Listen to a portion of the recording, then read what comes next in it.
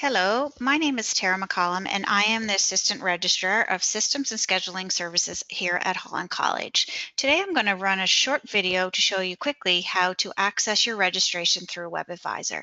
To get to WebAdvisor, you first can go through our Holland College website, which is hollandcollege.com. You can go up into our login button, click WebAdvisor, and the WebAdvisor screen will launch for you. You would then go up into the login menu and log in with your username and password that you have already created and hit submit. To register for the upcoming school year, you can go to Students and Graduates.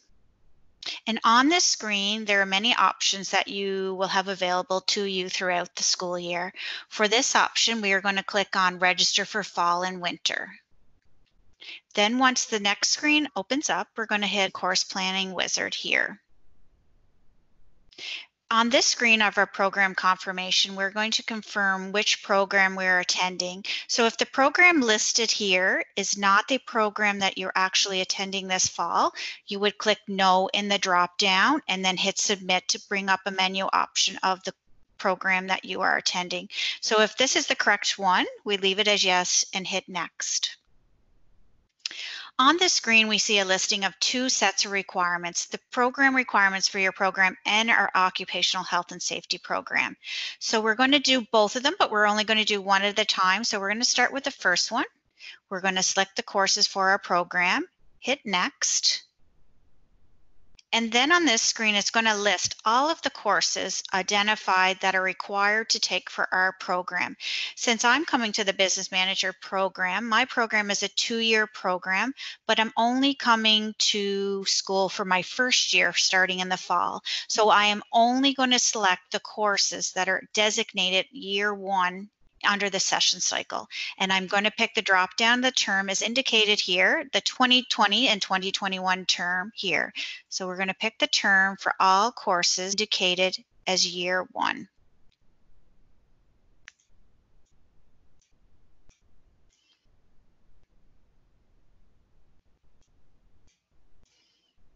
We won't select any that say year 2, as these will be in our selection for registration next summer that we will be taking for the following year. So after we have selected all of our first years, we're going to hit Next. Some programs have a varied listing of courses that have many offerings of A's and B's. So under the program column, we're going to look for all courses that are associated with my program, which is business. As we can see, the very first course is listed here in the drop down is business. It comes in a group A, B, and C. I would like to pick courses in the group A, so I'm going to select all courses where I see group A.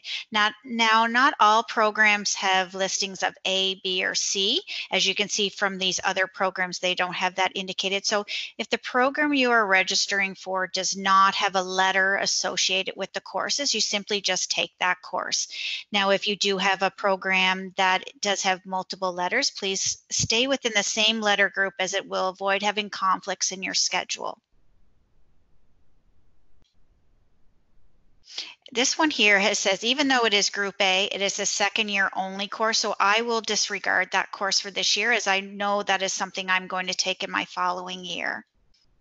So I'm going to keep going through the list till I see everywhere where it says Business Group A.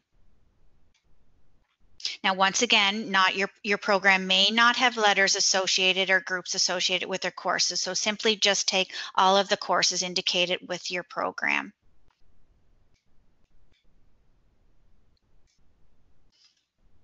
After I've selected all of the courses through the list that indicate my program, I'm going to scroll down to the very bottom and hit Next.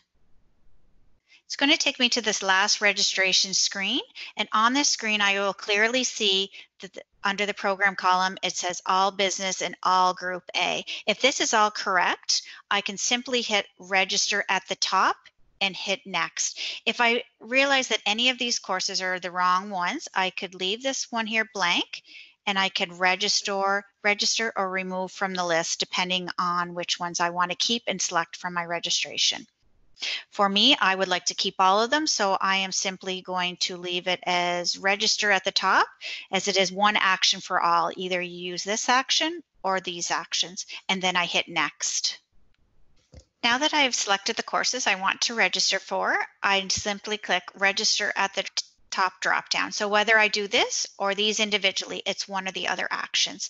Now I hit submit, hit next at the bottom.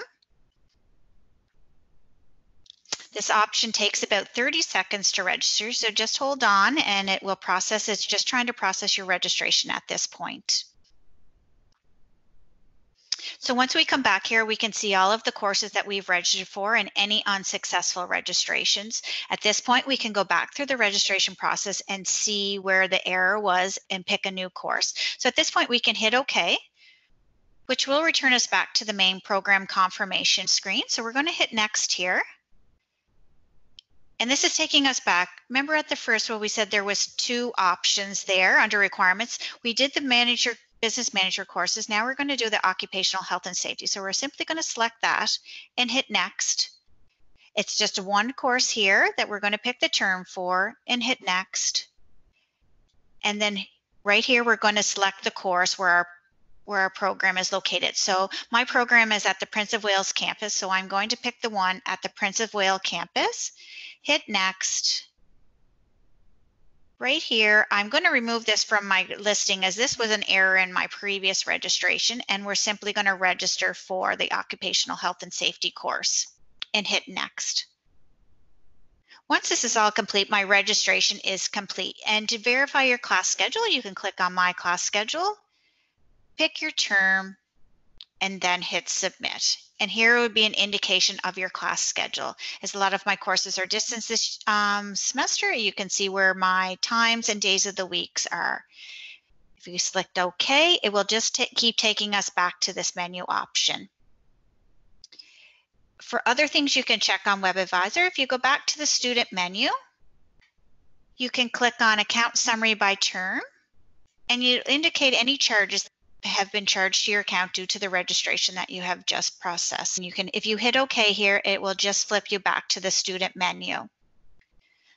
If you ever need to see your class schedule again after you have done your registration, right on the main student menu, right here under my class schedule, you can access it again under term and submit again. And this will show you where your schedule is. Hopefully that was helpful in getting your registration started for this school year. Have a great day and have a great semester.